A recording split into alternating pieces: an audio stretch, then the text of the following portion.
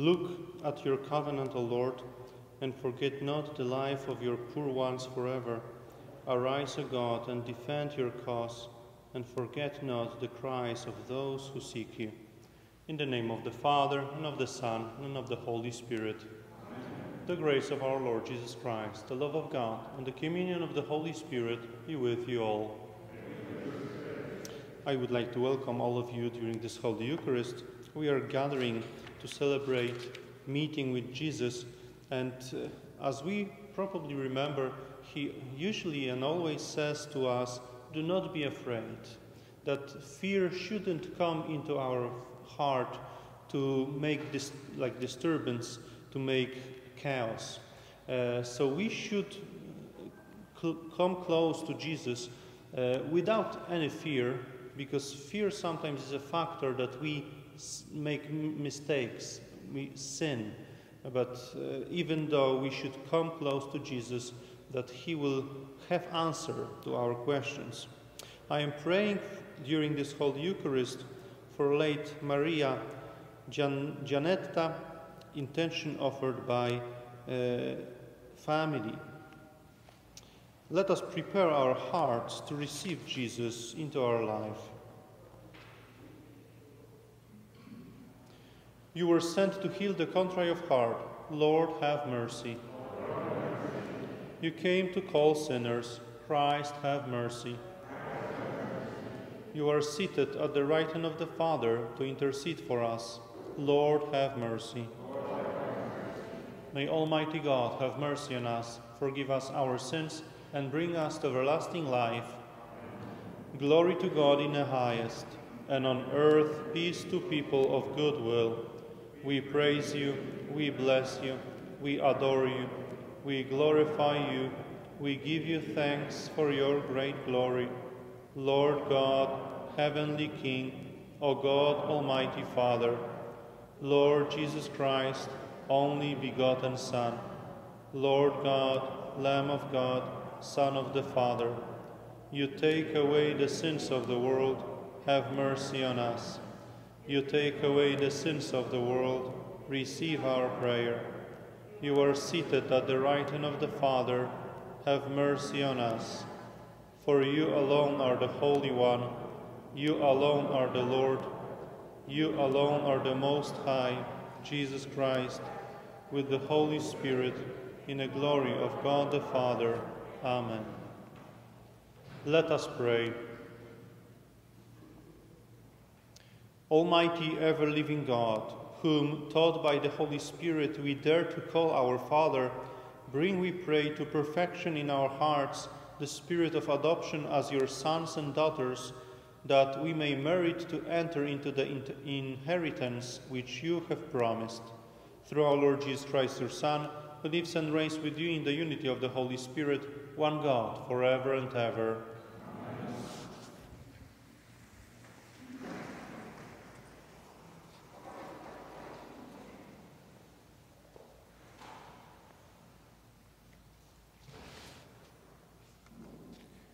A reading from the first book of Kings.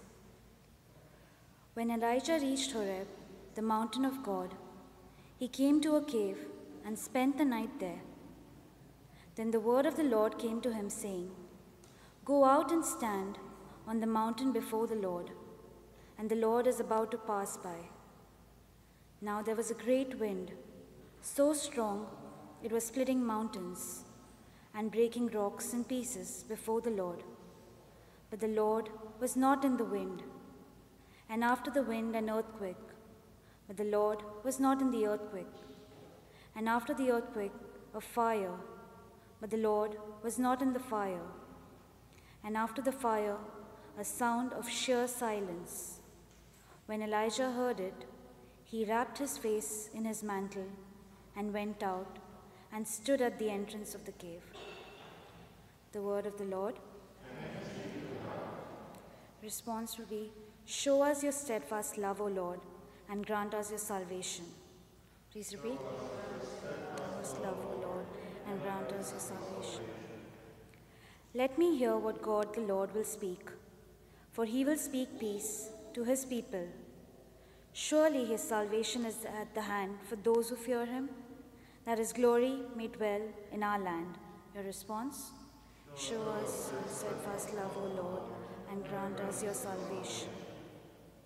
Steadfast love and faithfulness will meet. Righteousness and peace will kiss each other. Faithfulness will spring up from the ground, and righteousness will look down from the sky. Response?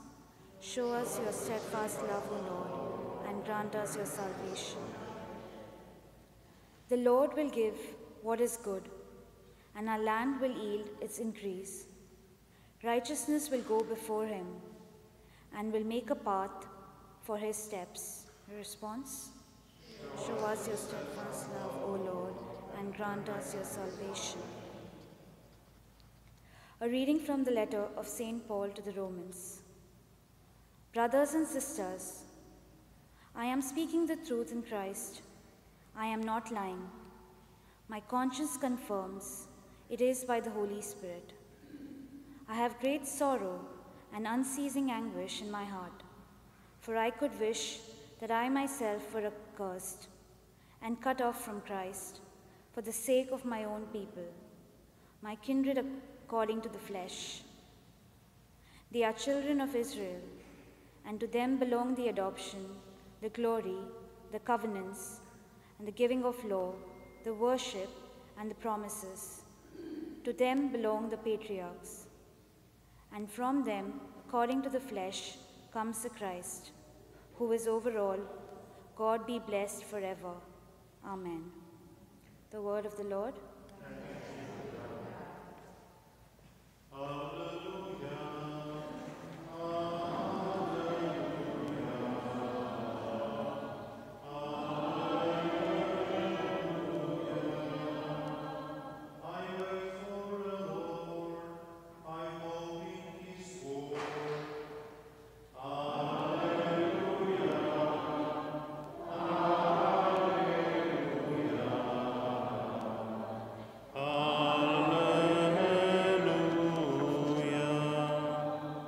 The Lord be with you.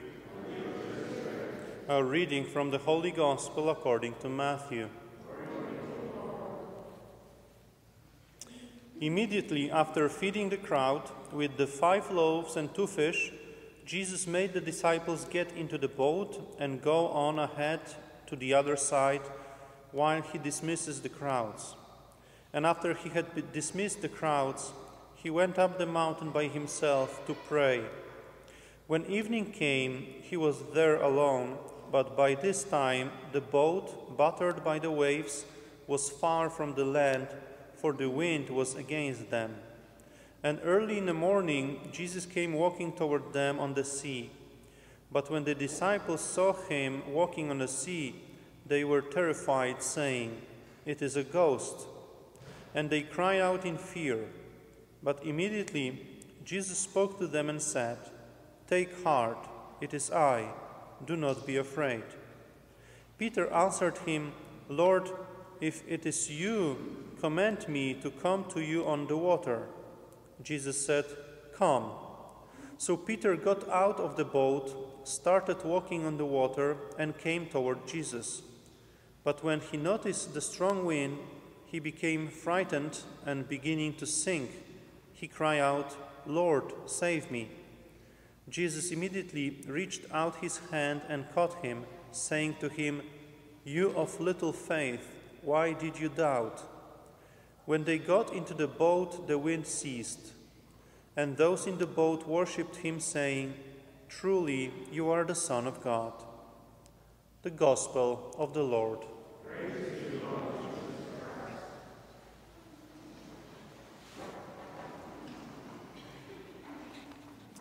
My dear sisters and brothers, I was speaking about fear in an introduction of this Eucharist, but we heard in a psalm that surely his salvation is at hand for those who fear him.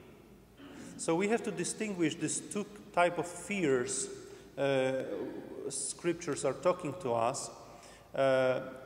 The one is beneficial to us, is the gift of the Holy Spirit. fear of the Lord.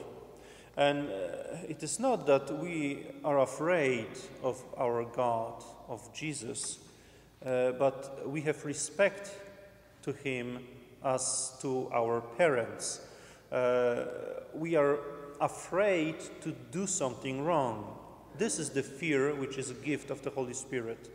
But what we are afraid of is this tribulation and like strong wind which was in the gospel. We are afraid of the sickness, of plague, of pandemic, of everything which is going around right now. But Jesus is telling us, do not be afraid of those things. Do not be afraid. You should respect God. We are, of course, in a right path to respect our Lord and respect elders and our parents and so on. This doesn't mean we are afraid of them. But we sometimes are afraid of something else. And Jesus is telling us, you shouldn't be afraid. And he's explaining us, like, if we sometimes reflecting on this, what's happening right now, is God is in pandemic? Is God allowing this, so he causing this? And first reading should answer us. Elijah was about to meet God in a cave, and God gave him, like, come out from the cave. And there was three things which are like disturbing. There was a great wind, which is connection to the gospel, but God was not in a wind. There was there was an earthquake and a fire, and God wasn't in such this situation or happenings. God was in a like slight wind, in a silence of whispering of the wind. God was there, not in this this disturbing situation which we can meet today. God was in the silence of our heart, and then we can meet God in the silence of our heart. And when Peter, in today's gospel, got out from the boat, he, in faith, believed in Jesus that he can seize the wind, that he can seize the sickness, pandemic, he can be over all of this what's happening. He don't have to be inside this happening, but he is still in power to seize everything. So when we are getting out of the boat, we are out of our like human being possibilities. It is not possible to walk on water. It is not possible not to sink. And Peter is an example that with Jesus is possible. That I am like fulfilling myself as a human being, but when I am out of the boat, I am out of my richness of human being possibilities. So I am reaching to Jesus only. When I started to walk on water, this is our faith. This is something we cannot touch. It is only Jesus. He can help us. So when we are focusing on Jesus, we are walking on water, we are walking in our faith, and it's good. But when we start to putting fear into our heart, when we open our heart for something which is not Jesus, which is not faith, which is not God, then we are starting sinking. And I already told this during the week, because this gospel repeats itself during this week, that a boat is not sinking because of the water which surrounds it. Boat is still going its way. Boat is sinking because of water which is putting into the boat.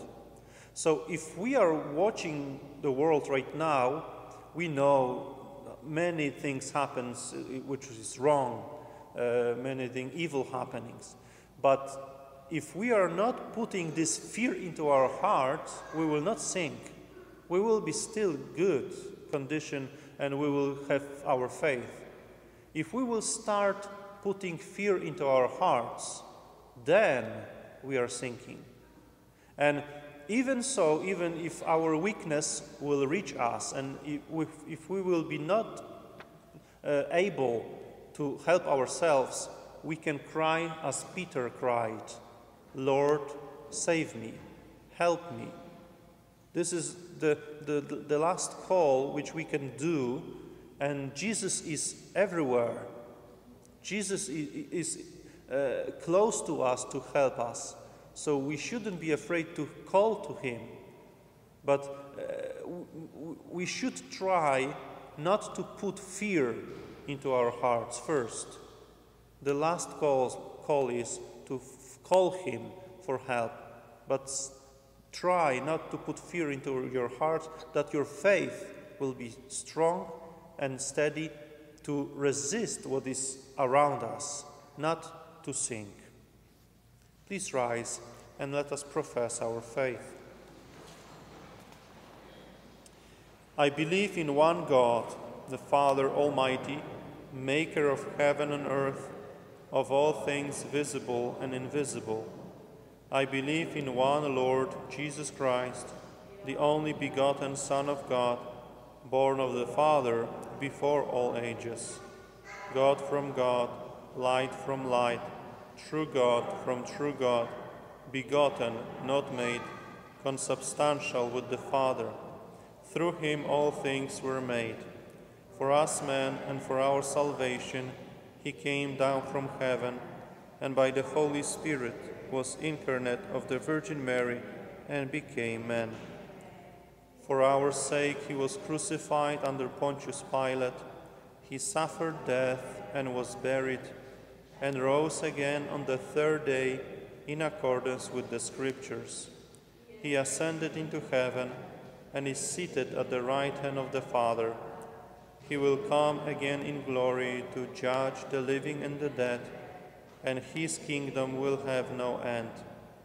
I believe in the Holy Spirit, the Lord, the giver of life, who proceeds from the Father and the Son, who with the Father and the Son is adored and glorified, who has spoken through the prophets.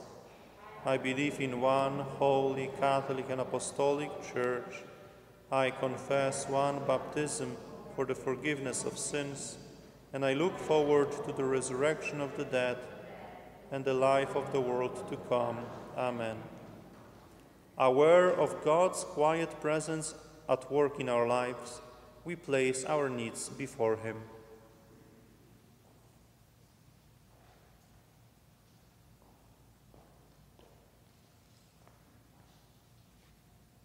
For Pope Francis, successor of Peter, may God continue to bless him with good health and vitality. Let us pray to the Lord. Lord, hear our prayer. For elected officials, may God graciously watch over them in their service to their people. Let us pray to the Lord. Lord, hear our prayer. For those sinking in the waters of pain or fear, may Christ, the divine physician, calm them and grant them peace of mind. Let us pray to the Lord. Lord, hear our prayer. For all gathered here today, may the Holy Spirit help us more firmly embrace our faith in our loving God. Let us pray to the Lord. Lord, hear our prayer. For those who have died, especially for Maria Janetka, for whom this Mass is offered, and those from our families and parish community.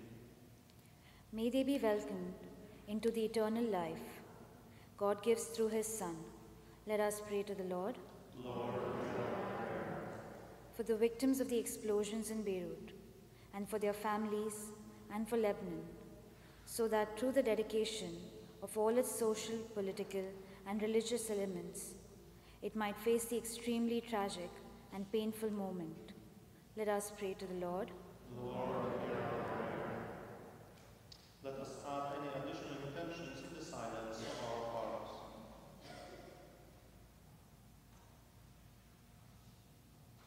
Let us pray to the Lord. Lord, hear our prayer. Loving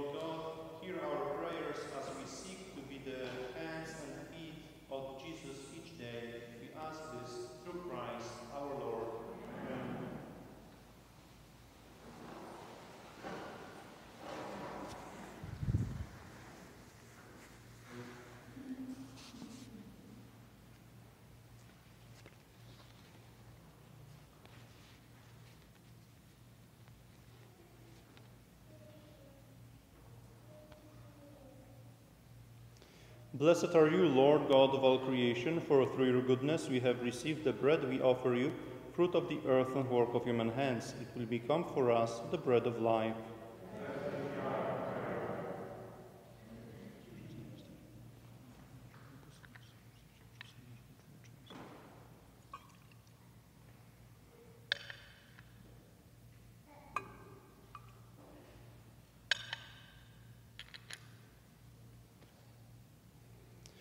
Blessed are you, Lord God of all creation, for through your goodness we have received the wine we offer you, fruit of the vine and work of human hands. It will become our spiritual drink.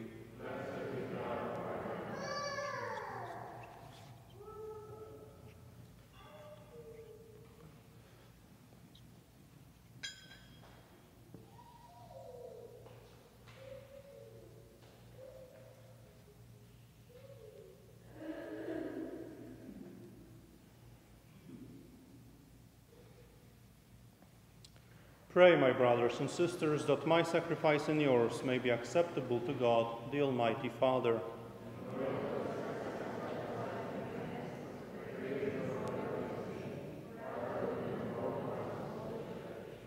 Be pleased, O Lord, to accept the offerings of your church, for in your mercy you have given them to be offered, and by your power you transform them into the mystery of our salvation. Through Christ our Lord. Amen. The Lord be with you. Lift up your hearts. Let us give thanks to the Lord our God. It is truly right and just, our duty and our salvation, always and everywhere to give you thanks, Lord, Holy Father, Almighty and eternal God, through Christ our Lord. For by his birth he brought renewal to humanity's fallen state, and by his suffering cancelled out our sins. By his rising from the dead, he has opened the way to eternal life, and by ascending to you, O Father, he has unlocked the gates of heaven. And so with the company of angels and saints, we sing the hymn of your praise, as without end we acclaim. Holy, holy, holy Lord, God of hosts, heaven and earth are full of your glory. Hosanna in the highest. Blessed is he who comes in the name of the Lord. Hosanna in the highest.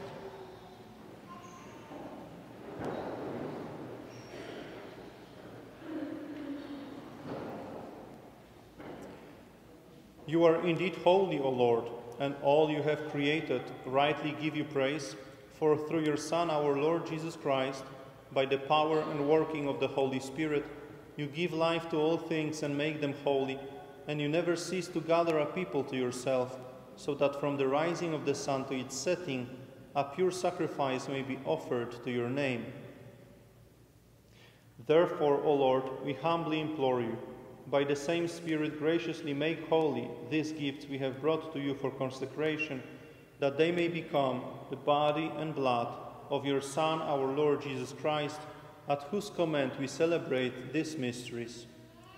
For on the night he was betrayed, he himself took bread, and giving you thanks, he said the blessing, broke the bread, and gave it to his disciples, saying, "Take this, all of you, and eat of it, for this is my body, which will be given up for you."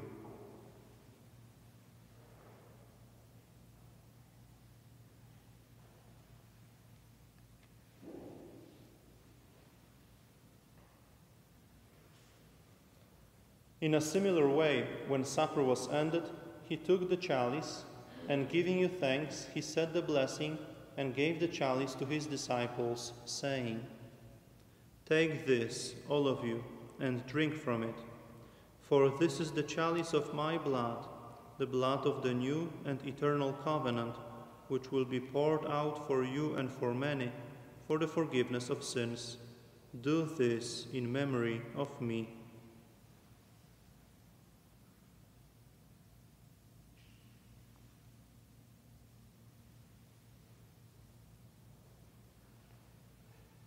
The mystery of faith. We proclaim your death, O Lord, and profess your resurrection until you come again. Therefore, O Lord, as we celebrate the memorial of the saving passion of your Son, his wondrous resurrection and ascension into heaven, and as we look forward to his second coming, we offer you in thanksgiving this holy and living sacrifice. Look, we pray, upon the oblation of your church, and recognizing the sacrificial victim by whose death you will to reconcile us to yourself, grant that we who are nourished by the body and blood of your Son, and filled with his Holy Spirit, may become one body, one spirit in Christ. May he make of us an eternal offering to you, so that we may obtain an inheritance with your elect, especially with the most blessed Virgin Mary, Mother of God, with blessed Joseph, her spouse, with your blessed apostles and glorious martyrs, with Saint Pio, Saint Paul, and with all the saints on whose constant intercession in your presence we rely for unfailing help. May this sacrifice of our reconciliation, we pray, O Lord, advance the peace and salvation of all the world. Be pleased to confirm in faith and charity your pilgrim church on earth, with your servant Francis our Pope and Thomas our Bishop, the order of bishops, all the clergy, and the entire people you have gained for your own. Listen graciously to the prayers of this family whom you have summoned before you. In your compassion, O merciful Father, gather to yourself all your children scattered throughout the world. To our departed brothers and sisters, and to all who were pleasing to you at their passing from this life, give kind admittance to your kingdom. There we hope to enjoy forever the fullness of your glory, through Christ our Lord, through whom you bestow on the world all that is good.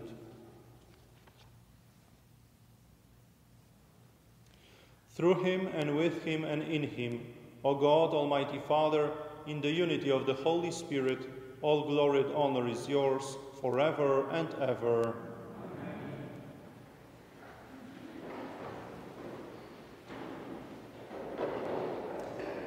At the Saviour's command, and formed by divine teaching, we dare to say, Our Father, who art in heaven, hallowed be thy name. Thy kingdom come, thy will be done, on earth as it is in heaven. Give us this day our daily bread, and forgive us our trespasses, as we forgive those who trespass against us. And lead us not into temptation, but deliver us from evil. Deliver us, Lord, we pray, from every evil. Graciously grant peace in our days, that by the help of your mercy we may be always free from sin and safe from all distress, as we await the blessed hope and the coming of our Saviour, Jesus Christ.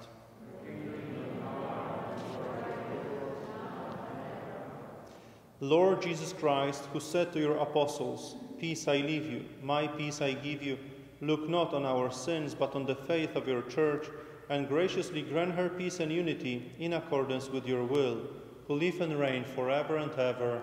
Amen. The peace of the Lord be with you always. Let us offer each other the sign of peace.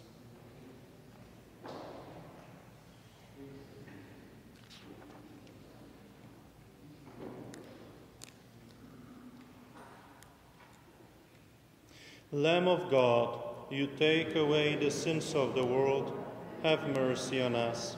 Lamb of God, you take away the sins of the world, have mercy on us. Lamb of God, you take away the sins of the world, grant us peace.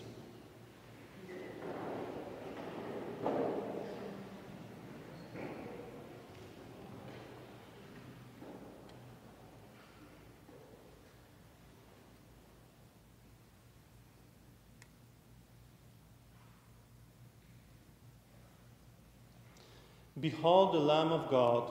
Behold him who takes away the sins of the world. Blessed are those called to the supper of the Lamb. Lord, I am not worthy that you should enter under my roof, but only say the word, and my soul shall be healed.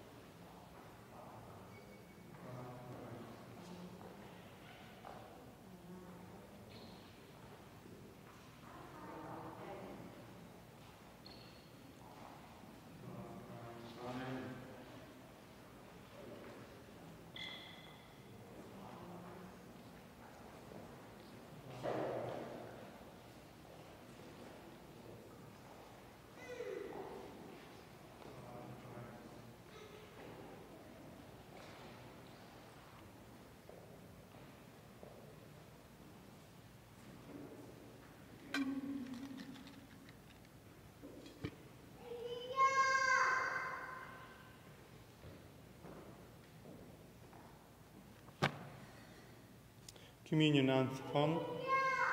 The bread that I will give, says the Lord, is my flesh for the life of the world.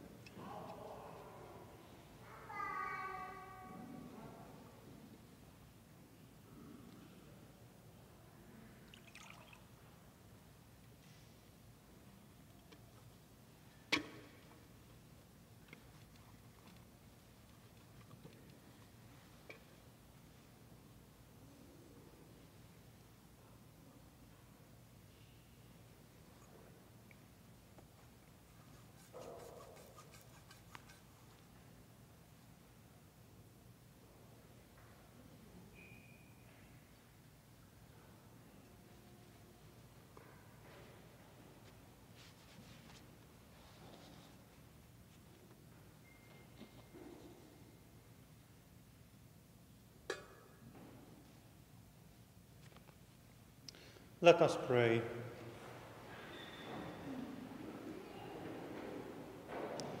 May the communion in your sacrament that we have consumed save us, O Lord, and confirm us in the light of your truth.